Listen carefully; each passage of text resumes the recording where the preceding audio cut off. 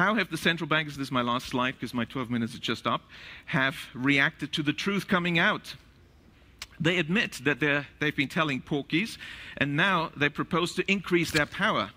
So central bankers belatedly admit, oh, now that you've mentioned it, yes, banks create the money supply. So let's abolish that now.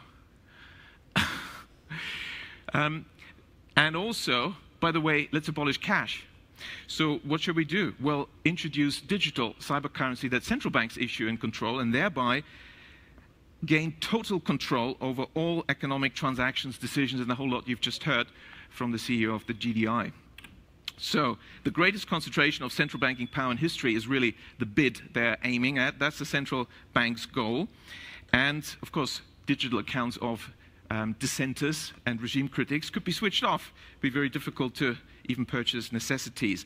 So this is an Orwellian dystopia of total control, the end of any freedoms. That's really what central banks are aiming at. Several central banks have, like the Bank of England, already prepared their microchip implant, RFID chip, to be implanted under your skin. And why is the sudden discussion about universal basic income from all the grassroots and inverted commas movements and billionaires? Oh, universal basic income is the bribe for you to accept the microchip. Microchip implant, RFID chip, to be implanted under your skin. And why is the sudden discussion about universal basic income from all the grassroots and inverted commas movements and billionaires? Oh, universal basic income is the bribe for you to accept the microchip. Their microchip implant, RFID chip, to be implanted under your skin. And why is the sudden discussion about universal basic income from all the grassroots and inverted commas movements and billionaires? Oh, universal basic income is the bribe for you to accept the microchip. The overarching... I mean, they're not even hiding it anymore, all right? All praise, glory, and honor be unto Yahweh, Ba'ashem Yahweh Shai, Ba'ashem Merkah Kodash. Double honors to the elders and the apostles of the great millstone who rule well. Salutations to the hopeful elect out there pushing this word in truth, sincerity, and indeed. Your brother Kapatazar from the great millstone Chicago branch coming at you with a very, very quick lesson. Everything is out in the open. The entire planet Earth is without excuse, all right, as it is written in 2nd Ezra. Matter of fact, I'm going to get it because it's there. It's right there. The men of the Lord, endowed with the Holy Spirit, have been prophesying about this event to take place for decades, and it's here. The book of 2nd Ezra, chapter 15, verse 1, Behold, speak thou in the ears of my people the words of prophecy, which I will put in thy mouth, saith the Lord. And what are the words of the prophecy? The MOTB, like my man's just said. What have they been pushing them, doting about lately? Universal basic income. You're going to receive a monthly stipend by the government just because, you know, to quote unquote help you out because it's, you know, it's hard out here for a pimp, you know. But what's the bribe? What's the catch-22 with this universal basic income, this monthly payment? The MOTB. All right. And they putting it right in front of your face. These are the words of prophecy that the many Ba'ashem Yahweh Shai have been speaking. It's here. All right. And most didn't believe. Most scoffed at it. People still scoffing to this day. Hell, there's people that are going to see this play out. They're going to know what it is, where they heard it from. They're going to know that the Bible told them not to take it, but they're still going to take it. Why? Because they didn't believe.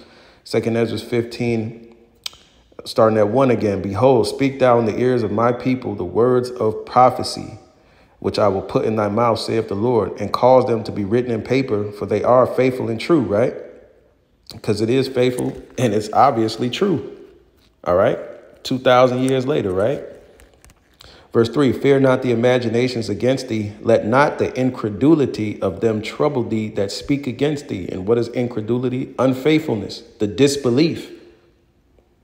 So just because, you know, I'll just speak on my own personal brief experience in this walk. Just because, you know, we was out there with the signs, you know, 2009, 2010, 2011, 2012, you know, I bear witness to men and like-minded men like myself standing out there with those signs, with that RFID implant, telling them that the Bible was speaking about this, and people laughed, people talk shit. All right. To this day, you have so-called Israelite camps that do not acknowledge this, that tell you lies. They tell you the MOTB is something totally different. All right. They tell you that it has to do with doctrine. They tell you all manner of heresy other than the truth.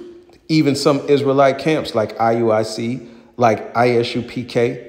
All right. For example. OK, why? Because that's the incredulity. They got paid off. All right. And a lot of them, hell, they just don't have the download. They don't believe that it is what Yahweh Bashem Yahushai is clearly making it out to be. All right.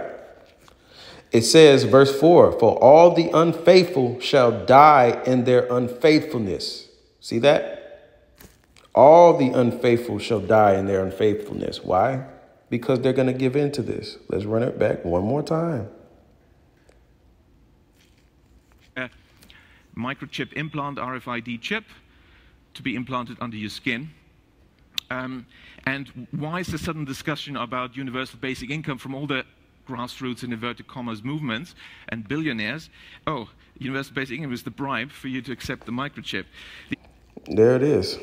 And these aren't some wackos. These aren't some, what's it called? This isn't some like leftist media propaganda, okay? This isn't some shady ass website.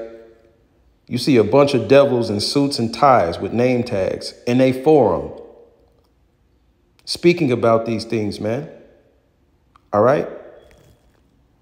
I'm not sure if that's in the upper right hand. It says University of Southampton. OK, so I guess maybe this is where they're holding this meeting or this seminar. OK.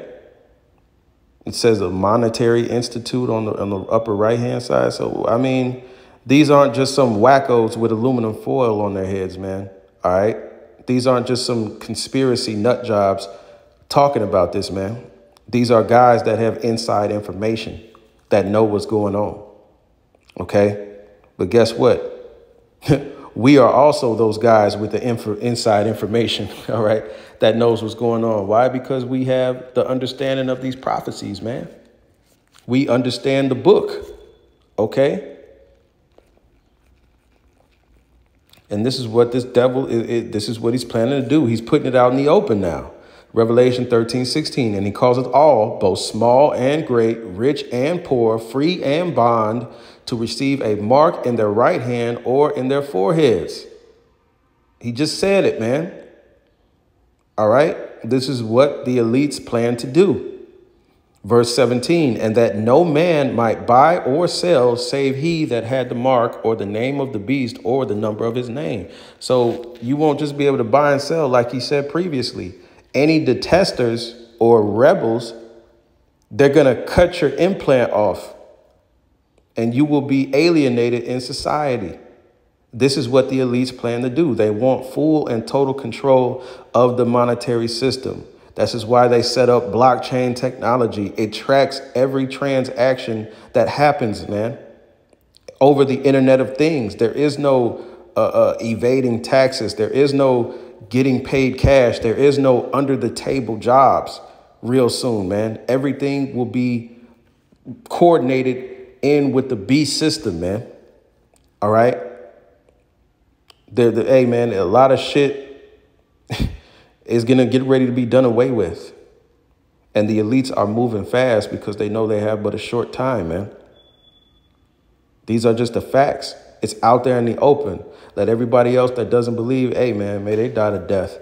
OK, may Yahweh Bashem Yahushai keep his prophets. The Lord said we were going to eat. All right. Because the men of Yahweh Bashem Yahushai are going to take that stand of faith. All right. What that song say? We come this far by faith, leaning on the Lord, trusting in his holy word. All right. Gospel hit different when you're in the truth, man. All right. This is the book of Isaiah, chapter 65, verse 13. Therefore, thus saith Yahweh power, behold, my servants shall eat. but ye shall be hungry. All right. All those that scoffed, all those incredulous individuals. All right. Those faithless infidels, man, they're going to be hungry. All right. What the Lord say, behold, my servants shall drink, but ye shall be thirsty. Right. We're going to be put up. Behold, my servants shall rejoice, but ye shall be ashamed.